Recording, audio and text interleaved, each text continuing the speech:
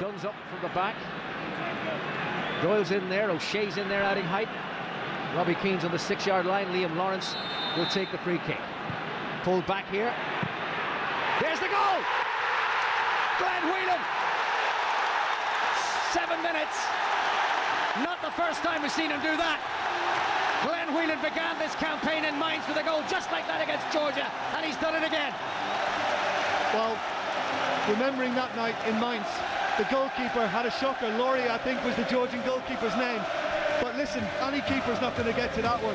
I just love the imagination on it. Everybody's expecting the ball to come in, including Buffon. It's pulled short, and Italy just didn't even react to it. They hadn't a clue what was going on. He's come onto it beautifully. I'm thinking would it been bounced into him, it's going to be difficult to control. But how well does Glenn Whelan connect with this? Goalkeeper has absolutely no chance.